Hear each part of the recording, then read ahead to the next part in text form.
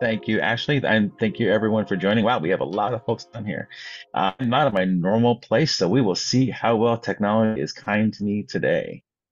Looks like we do have it up. Awesome. So, hey, welcome everybody to the first of three webinars are all about. You're going to learn more about GreyNoise tags than you ever wanted to, or maybe you have wanted to. We'll cover what the other two are going to be later towards the end of the presentation. Today's installment, though, is designed to ensure that you fully grok or understand what exactly these tags are. Tags aren't really a common name or a common term in cybersecurity. So what are these things? And you need that because the deeper dives are deeper dives. So we're going to try to get this definition out of the way. At the end of it, you should know everything there is to know about what's in a tag, and hopefully that will help set the stage for success for later on. Much like the US legislative process, however, the ecosystem that surrounds just how a GreyNoise tag is born, how it gets into the platform, and how folks use it is pretty complex. Now, I am no Jack Sheldon of Schoolhouse Rock fame, and so I will refrain from attempting to sing any version of "I'm just a tag" to you, because you can also just figure out why I'm not going to sing. But we will try to keep the conversation super light, really focused, and as digestible as those Schoolhouse Rock things were. And we're going to keep our tag friend around just for company as we go through everything. Now, today we're going to take a journey together, and this is the path we're going on. We're going to start off with just what tags are, right? Then we're going to move on to how these tags relate to what most cybersecurity folk think of or know of as detections. Next, we're going to zoom out, take a bird's eye view of the vast GreyNoise ecosystem and tag creation processes. Then we're going to try to remove any confusion around something that does actually pop up every so often, which is the terms benign, malicious, and unknown as used by GreyNoise, because there's some meaning differences than what you're probably used to in other cybersecurity products or even from within your own organizations. Finally, we're going to close with just how you can use these tags, right? It's great that we have tags. It's great that the platform is here. It's great that we do a lot of awesome things at GreyNoise. But honestly, if you can't make practical use of them, then they're not that great. So we're going to show some ways that you can take all this stuff we've learned and all the tags that we've got and how to use them in your organization. So let's start off with just what are GreyNoise tags. And so that's the definition time. We have a couple walls of text. This is one of them. A GreyNoise tag is a label used by GreyNoise to categorize and provide context to the activity it detects from IP addresses scanning the internet. Okay, that's really dry, dull, and boring. It does tell you what it is, but picture is worth 1,000 whatevers. So if you were to go to our visualizer, visit GreyNoise.io right now, you could go to the tags tab, type the letters, move it. It doesn't need to be case sensitive. I kind of like, I need to do it that way. And we're going to walk through all of the things that you see from the visualizer and even from the API that make up what describes a tag. So every tag, all tags have an actual readable, like to the degree that any tech software names are readable these days, name, so that we humans can talk about them with each other, identify them in a colloquial context, and not have to use like hex strings or slugs or with dashes and whatever in them. It just makes it easier for us to have a conversation and to communicate what's going on with the tag. All tags have some intention associated with them. Now, that's that malicious, benign, and unknown that we talked about at the beginning of the presentation, and we're going to do a whole section on that. So we're just going to skip what those are right now. Let's put a placeholder there, and we will definitely get back to it. Every tag has a category, and we have a number of categories. Really, though, these are the top four, and if I'm being honest, the two used most at GreyNoise are activity and actor. The activity category for a tag just means that there's a particular type of activity that something was engaged in. So think of it as making a web request, slinging an exploit at us, doing something to poke at us that way. We also have an actor tag, and we're going to talk a lot more about actors and how we identify them in a little bit later. But think of that as maybe Census or Shodan, and we'll talk about why I've only mentioned benigns and why we tend to only flag benign ones in the actor tag. Now, when we have malicious tags, which is the vast majority of GreyNoise tags, the also vast majority of the malicious tags are associated with one or more CVEs. I've actually got an example of a tag, a very recent tag, that has a lot of CVEs associated with it. I'll explain why that is when we get to that section. But the fact that we have this latent CVE metadata is really great for folks involved in vulnerability management or using CVEs as part of the detection regime or the alerting regime, or it's just a way that you focus and identify things in your environment. We have that there so that you can do that. The one thing I will say is that there is an increasingly large number of vulnerabilities that come out that are not that have zero CVEs. They're just not part of the CVE ecosystem. That's a discussion for another day. But right now, the vast majority of things that do come for us that we see that you have to react to are CVE based, and we've got your back covered for that one. Now, sometimes a name is not enough. As I mentioned before, some software names are really weird. You don't like move it. Like, what the heck does that thing do, right? So you don't even know what it's trying to go do. So we will provide some small definition or some explanation about what the tag is. That way you have a better idea of the context around it. You have a little bit more color that you can use for it. It's not a huge wall of text. It doesn't go deep dive. It also doesn't have to go into a super deep dive because we always cite sources for anything that we put as a tag in GreyNoise. We do that because that's just how we roll. Like, we don't make stuff up, right? We are very careful about what we put into our platform, and we like to document everything that we possibly can. Now, all of those sources are URLs. They exist on the internet somewhere. And another thing that we do at GreyNoise is we periodically go through all of those URLs and all of our tags to see if what's there is still there. There's this thing called link rot on the internet. It's really bad. If you go through the CVE database and try to grab all the links, I believe Todd Beardsley, who's at CISA now, did a great study on that, like towards at Rapid7, where it's like a weirdly odd percentage, like 20-ish, I think, or 30-ish% of the links in CVEs are all dead. Like, you can't get to them. Like, they don't point to what they did before. And we don't want to add to the link rot on the internet. We want our system to be usable and a great source of record. So we will point to things in archive.org or other trusted archive sites if we do determine that a link no longer goes to where it goes. So we try to be a great source of record that you can use as and rely on for whatever you're using as metadata within your organization for vulnerabilities. Oh, and if you need to go to the Move It tag, you'll see a really nice, beautiful visualization. You can dig into what's been happening with that of late. But if you scroll down a little bit, you're going to see that we also have associated with the tags, when the CVE was published, if it is a CVE-based tag.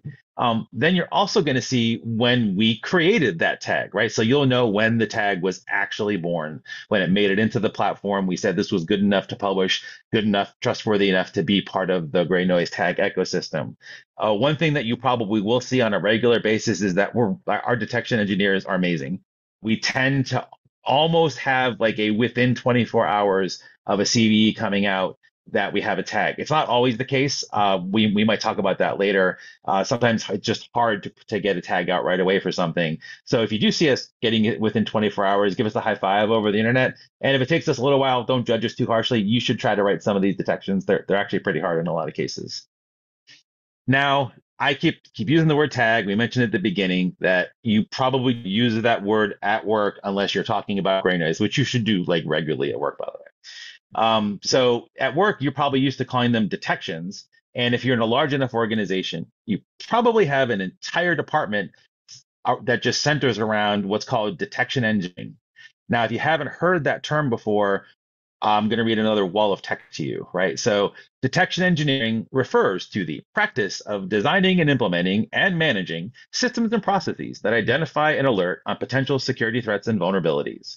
It involves creating detection rules and algorithms to identify anomalous activities, behaviors that could indicate a security breach. The goal of detection engineering is to promptly and accurately identify potential threats, enabling organizations to respond swiftly to mitigate any potential damage. Fundamentally, that means you're writing things that work in systems that detect bad things going on, right? I think one of the big things on there is detection rules in that definition. Fundamentally, a tag, at least the ones that are looking at activity, so exploits that are being slung or paths that are being grabbed or connections with logins that are being attempted, that's some activity that we're looking to write a rule to actually detect. And I think one way to really layer this home for folks is to show what the similarities and maybe differences between GreyNoise tags and detections that you write internally I also want to show that like you do a lot more work than we do because you have a lot more complex environment than we have. So GreyNoise, we listen on the internet. We have thousands and thousands. We'll go into this later of sensors on the internet. That is where we get all of our information from. That is what all of our tags operate on. That is what all of our detection rules operate on. That means that this is where our focus is coming from. This is what we see, and this is what we're reporting on to you. Because of that, we are packet oriented, right? So everything has to go across the wire. It's going through the air these days. We did old school wire, it is what it is. And that means we have to just look at what's happening on that packet level. So there's some narrowing down to focus for what our tags are doing. And then when we enrich information, we do that based upon a number of things. One is source IP or network knowledge. We get that knowledge from things that we mine and detect or do, and we also get that from a lot of really awesome partners that we do to make sure we're giving you the most up-to-date and useful information. We trust others that are good in a particular space to give us information, and we're good at what we do, and they rely on our stuff too. The partnerships are awesome. And also protocol actions. We're going to show an example of this later, so I don't want to dig into this too much right now. But this is basically anything happening over web or SSH or Telnet. Things happen across that, so we care about those protocols and what's happening within those protocols, and any telltale signs in those interactions. And again, there's going to be a full example of this, but think of like just seeing what the exploit is being slung over the wire to us. And then you have the same problem as we do. If you're writing detections that are based on internet things, you just did everything that applies to you. So if you're doing all that hard work by hand, you could join our team if you wanted to, because that's what we do. However, you have a lot more stuff going on. You have all your internal systems on your hopefully not flat network. That's complex, evolved over time, joined together because of mergers and acquisitions. So you have a lot more network complexity, despite the fact that the internet's pretty vast. You also have to care about process spawning on systems all across the place. You have to deal about file system activity, all the behaviors that occur within your environment, really, really complex stuff for detection rules. And your enrichments are based on more than just what we have, right? You have user information across all your vast users. You have secret sharing info from all your secret sharing partners that we don't have those access to. And you have previous incidents. Yeah, I know you've had incidents. I won't tell anybody. That you also use to inform the detections that you're going to make next time around. So we're a lot alike. We're also a lot different. But what we try to do is have our tags be so useful that we can take away some of that internet noise detection thing and let you focus on some of that internal stuff, because that's a lot more important for some of the other ways that attackers get in than just besides the internet. All right, so now that we know a little bit more about tags, let's see how the tags fit into the overall ecosystem of tags at GreyNoise. Now, our design team does amazing work. I always say that, and I always mean it because they do. And this is a really great overview diagram, fairly easy to grok. Once we dig into it, it gets really complex fast, really fast. So we're going to tap into each one of these areas just to see like what that looks like, and try to maybe remove some of that complexity and make it a bit more understandable, because it really does get complex when you dig in. So as I mentioned before, we have thousands, and I do mean thousands of sensors running across the internet, running 24/7 from a lot of places. It's around 50 countries that we have a presence in. We're trying to get more every day. Hopefully we'll be in a lot more other networks than just countries soon. Take a look at our EAP sensors thing on our GreyNoise.io site.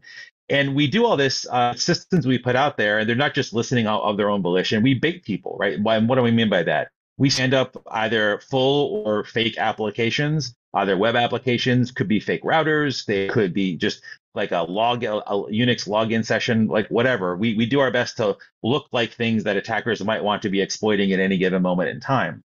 We do all that, and then we record everything, and I mean everything, much to the chagrin of the number crunchers at GreyNoise, because we have a lot of data and we don't throw a single thing away. So I can go back to 2020 when all these things first started and start looking at data from back, and then we can do that moving forward with everything that we have. There's a lot of complexity in what I just said.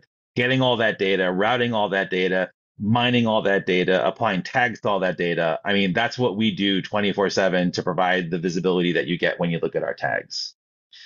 Because of that visibility, we are usually, or at least quite often, first to see activity, and pretty much always first to see novel activity. So that means if there's going to be a brand new CVE comes out, there's no exploits yet, an exploit finally comes out and we start to have things on the internet with result to that, we're probably going to see it first. Not always, I can't guarantee that, but we will be really close if we're not first to see that. That presence, the ability to see that and detect that and fire off, have our tags fire off things is really important. That means you are first to know if you're using GreyNoise. It's that simple. That gives you more time to do things. It also gives you time to, or gives you some leverage to get folks to buy time to patch, or get folks to let you patch quickly, or create mitigations quickly, or maybe even get a budget item request for redundancy so you can keep a service up while you patch it and then take it back down. Lots of things that happen with this one. It's like this timeliness is probably one of the coolest things of GreyNoise. I was very jealous of this when I was at a different organization, and I'm glad I get to be here because now I get to be part of that solution. Um, Now humans power GreyNoise. We talked about all that technology I just mentioned, but humans are at the heart of GreyNoise, not just your awesome customers and community, but also the folks internally, from engineering to design to research, and all these amazing humans like Ashley right here that are on our comms team that help coordinate and publish these webinars, all of the information packets that we give you all.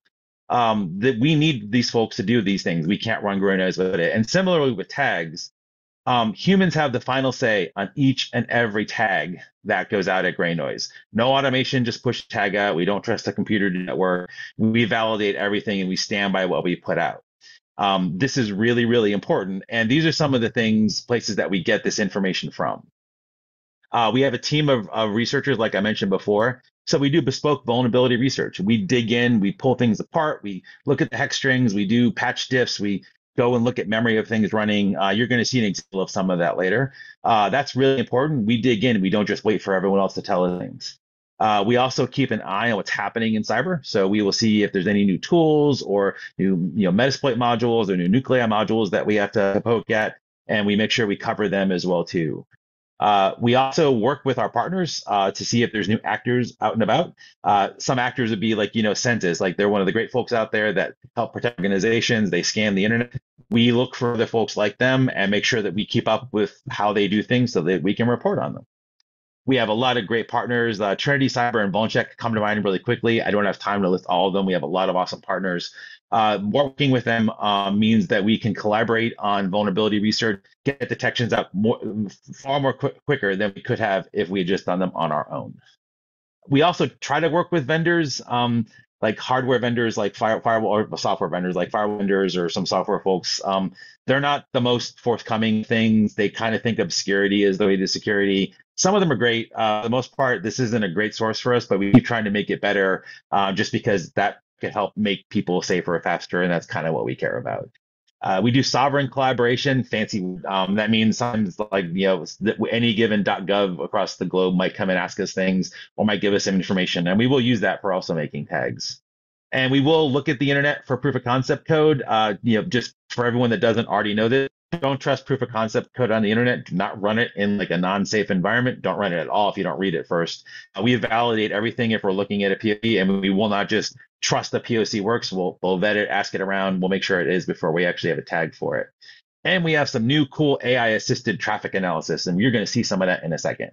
But let's look at what I was mentioning before, protocol level things, what's occurring on the internet. This is an example of just a web request that should be coming from a form on a router that is then sent to a router by some admin that's using like the router stuff. This is for a Zyxel router modem router thingy. And this is not coming from a human. This is coming from an automated request. And if you look at that bottom part, there's some weird things in there, like why is there like change mod and bin names and running things and wgets?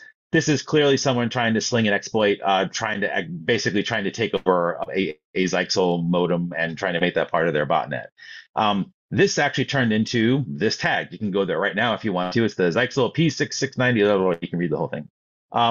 This is great, and we use the patterns either in the header, because there was a weird header there if you saw. We use some of those patterns that are in the actual body so that to learn what's there, and that thing will then fire off. This is an older one, and I don't think there was an activity as of yesterday. There might be some today. I didn't look today, but you can take a look there, and this becomes part of the GreyNoise tag ecosystem.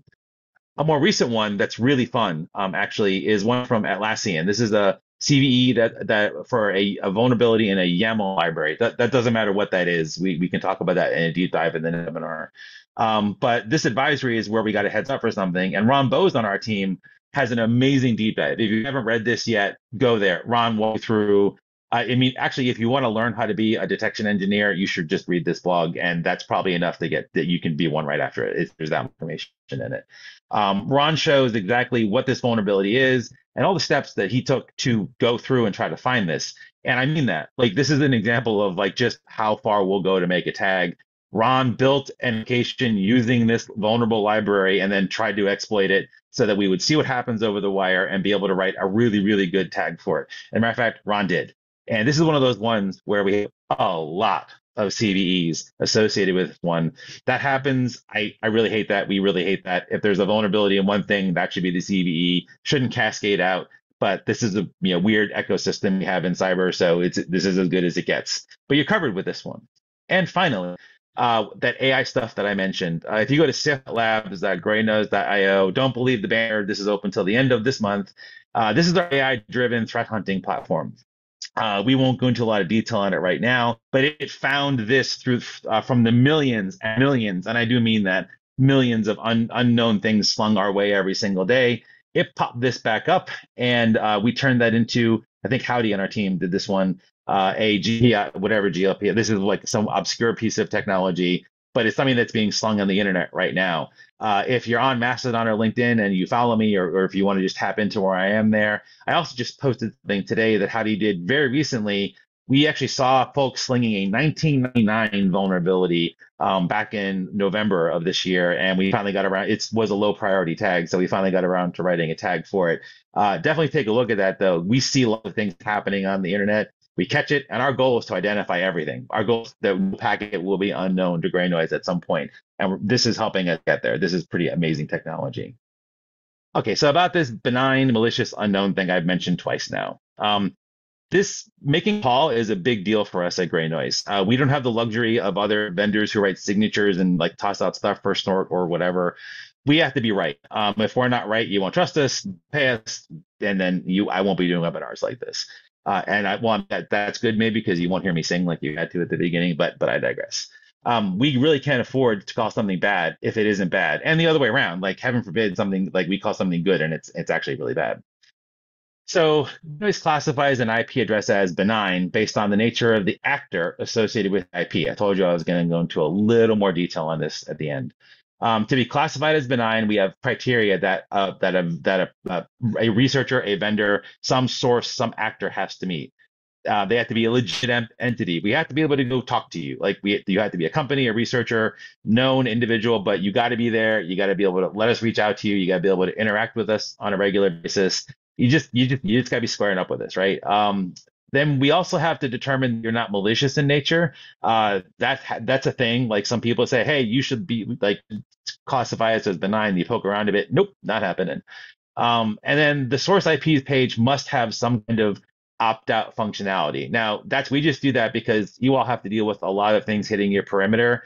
And if you really can't deal with like what's happening from of a benign scanner standpoint, even with our help, you should have the ability to say, please don't scam me. I would encourage you maybe to flip that around and suggest that you use those folks as like someone that could help you know what's on your perimeter and do attack surface management, but that's your call. It's not my call. So this is how we actually do benign stuff at GreyNoise. GreyNoise classifies an IP address as malicious based upon behaviors that we see. So that exploit slinging for that Zyxel modem, that would be one thing that would say, yeah, that's kind of malicious. Probably shouldn't do that. We capture those in tags, and we classify those as malicious. And here's the thing, and this is kind of really important where things get really complex, or at least a bit more sciencey here. If an IP address is not classified as benign and has at least one malicious tag, it gets classified as malicious at GreyNoise. And we'll see we'll basically dig into this in a second when we talk about unknown and go through an example. We also have this unknown bucket. It's a really big bucket. Most of like a chunk of GreyNoise stuff is actually unknown because it doesn't meet the criteria for benign or malicious, right? This means that we've seen the IP address doing something, but we haven't been able to vet that IP address or what that something is. Now, there's 4 billion IP addresses out there. Like not all are addressable. I know we're going to see like all 4 billion, but it's like 3.2 billion we could see stuff from. We eventually may, but we don't. Like we just don't see that. So we don't know everything about every IP address. So an unknown classification, means we've seen it scanning or crawling. doesn't belong to known business services, like, just like what you might see from a provider. We just don't know what it is. And because of that, we can't make a call, and we're not going to make a call until we are able to make a call. Now, unknown is a big category, and you're like, why would you even have something unknown? Well, let's take a look. Back in October, we created a tag for robots.txt. I think everyone knows what that is. It's really what search engines use to know what they should or should not scan on your site. That's great because that lets you have them find things. It's also a great flag for attackers because if you say, hey, please don't scan over here, attackers and curious security researchers are going to go scan there. So you're literally signaling things to folks that please go here, even though you're saying to other folks, please don't go here. You see in the chart, like any given day, it's like 500 to 700 IP addresses. This is unknown. We don't know why folks are pulling robots.txt. We're not going to assume it's good. We're not going to assume it's bad. Just that tag itself for what it's doing for that activity, we just don't know. And up since October, we have counted over 6,736 as of last night, unique IP addresses that have been pulling robots.txt on a regular basis, literally from every IP address in the GreyNoise fleet. And it's kind of amazing how thorough they are at doing that. And if we poke at that, around 2,800 are malicious IP addresses. That means they've been doing other bad things on the internet. Like I said, they're going to pull robots.txt to know where to scan you. So maybe you might want to be more careful with your robots.txt files. There's a bunch of benign ones like Census and Google and things like that. And then there's still a bucket of unknown. We just don't know what they're doing. And until they do something bad, we will not say that they're bad. Until we know that they're good, we will not do something good. So hopefully that clears things up a little bit because that tends to be an area of confusion. So getting towards the end, talked about tags, gave you a little bit of depth about what's going on. How can you use them, or how can you make the best use of them? Like what does this enable for you? And ideally, there's three different things that we're going to talk about here. You can use the API, right? And I think of active and passive, you can figure out where those categories go as we talk about them. For your SOAR platforms, your automation platforms, you can have it hit the API, or maybe grab a bulk data and have it apply locally, so you're not always making API calls. SOAR can make automated decisions for you when they see IP addresses coming in, might help really reduce the alert, that problem that you might have, or be able to take immediate action. We also have this really cool CLI, and like this isn't like a CLI. We're not doing we're not going to do like any CLI or screen sharing, whatever. But the folks that write our CLIs at GreyNoise are amazing. They do great work. It's super pretty. And I just wanted to show you, like, this is grabbing some metadata for Log4j, but you can grab all the IP addresses for Log4j as well. I love using the CLI tools that we make, even though I like making API calls directly and other things. This just simplifies things when I need a really quick view. See a lot of ways to use the API and get useful information about our tags and apply them locally.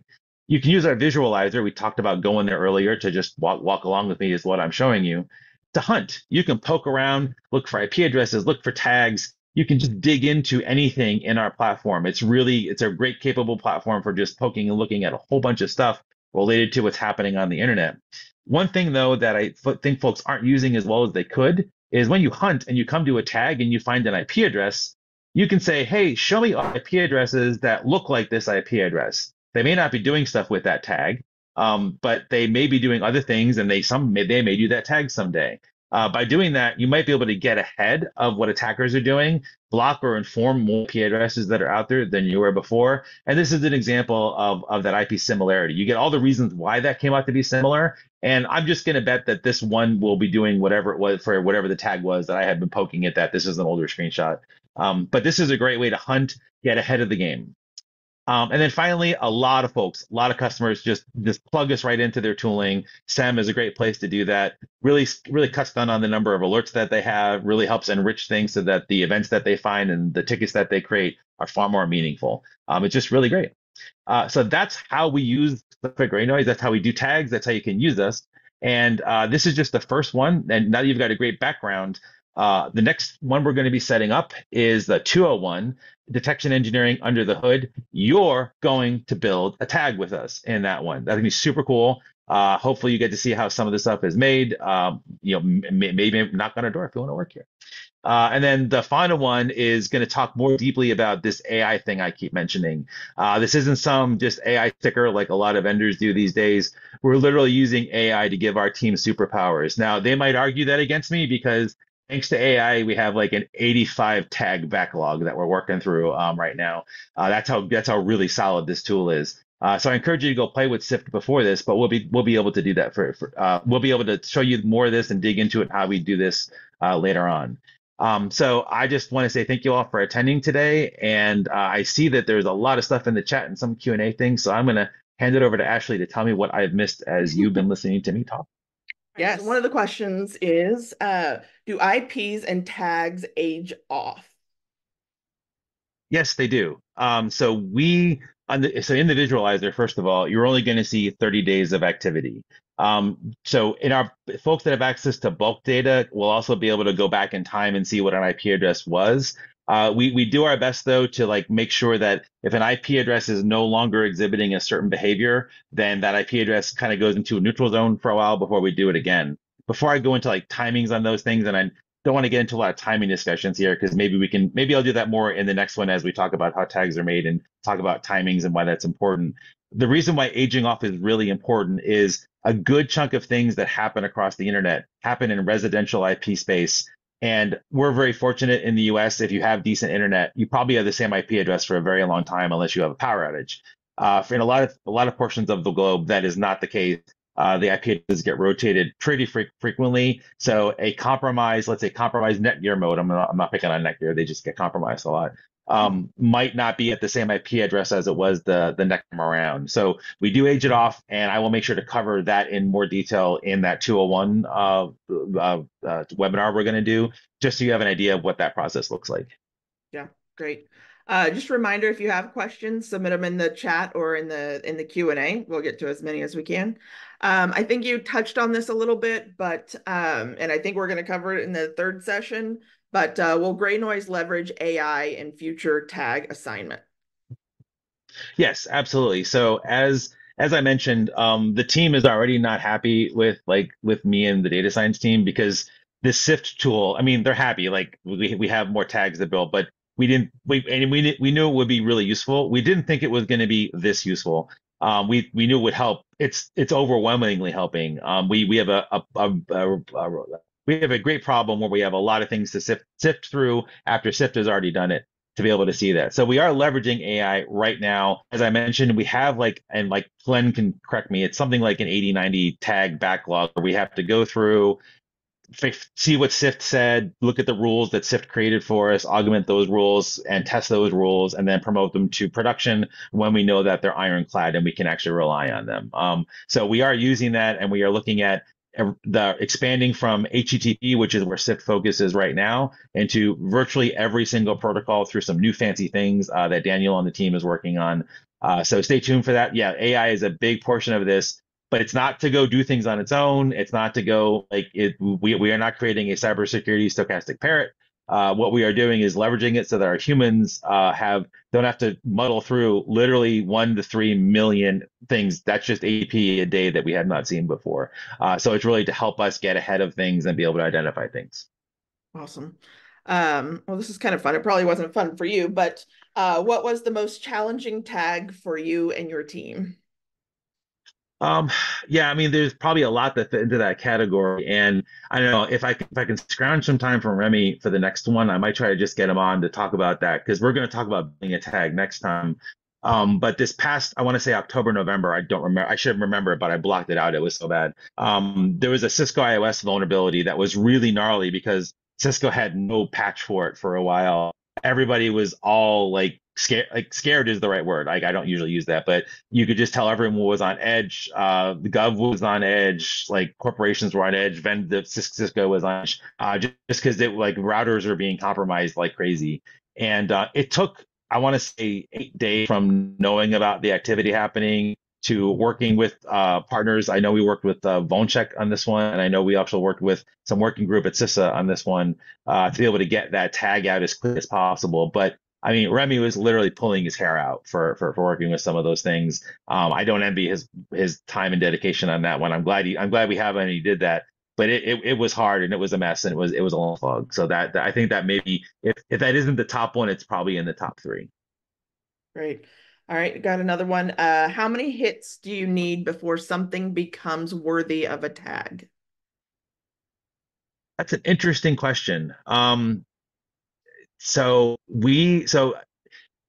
That's actually, I would, if we can write down who that was, I'd love to have a conversation after this, because if we see a malicious like string on the internet, as an example, like if Sift is picking up this weird cluster that are happening, or even just, and the cluster could be like a cluster of one, like it could be one thing slinging something that looks like a payload we were seeing before. If that's a malicious payload and we can make a detection rule out of that thing, it will become a tag. So there doesn't need to be a quantity to go do that. And if an IP address is doing something bad, like that IP address is going to get a classification of malicious regardless of however many times we've seen it before or if we've ever seen it before, because it's hitting a particular tag. So tag from a activity standpoint, we will do that immediately if we can validate that this is actually reproduce it and make it be 100%. For all the other ones, though, like we won't say it's benign until we actually do a lot of investigation. So that's not really how many times we see it. It's more of, can we find out who it is and mark it that way if it is benign. And if that doesn't explain it more, I'll be glad. Again, if you want to reach out, or if I can reach out to you later, I'll be glad to do that. Awesome. Is there a specific strategy that works with reducing false positives and tags, or is it a combination of things? So for us is we try to be as specific as possible when we are writing a detection rule for something. So as a really dumb example, like if there's a source going out and hitting slash, like just the root of a thing, we obviously wouldn't make it a malicious tag for that. We might make a web crawler tag for it. As a matter of fact, that will fit into the web crawler tag because that's just something going and pinging on the internet, grabbing whatever it can off of the root of a particular web server.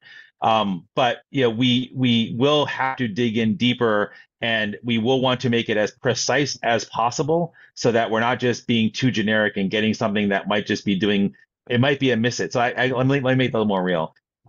Someone may be trying to configure a piece of web stuff over the internet that they thought they had that IP address before, but they don't. This happens way more often than folks want to know in Google Cloud, AWS, Azure, all these big cloud providers. Folks don't realize that they don't have that IP address anymore, or someone may be reading documentation in their organization trying to do the thing against that IP address, and they just don't anymore. So it could just be someone's trying to do a legitimate connection against something.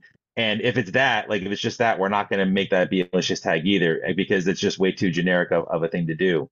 So for the Lexel one, obviously in there you can see that it's doing things like it's trying to get to a specific endpoint, knowing that was a weak endpoint at some time. It was trying to execute commands at the system level because that's what it was. It was an injection based attack, and that's easy to write a tag for because we have a lot of specifics around that. So we go for most specific first, and if it's too generic, we just will not write a tag. We have to wait until we have that information to be able to put it out there, which means we will err on the side of missing activity that could actually be lumped under a tag, just because we don't want to overmatch. Overmatching means you can't use that, which means you have false positives, and that doesn't help you at all. So we do our best to make sure that never happens. Okay. Is there documentation of the API integration architecture available? They say they found the KB documentation. I don't know what that means, but Yeah, so I mean, I believe it's docs.greynoise.io. I believe Brad Chipetta on our GreyNoise team heard that whole thing. I find it to be a really great piece of information. I go there to remember things. I forget things. And like the API documentation there is great. I believe there's a link from there to all of the cool things that you can do with the open API spec as well. So you can go there, get that. If it's not there, reach out. I can point you to it as well. But Brad does a great job like curating that entire site. yep. Yeah. All right. I think that's all the questions we have right now. So thank you all for as a reminder, this is the first in a three-part series. If you registered for this, you're already registered for the other two.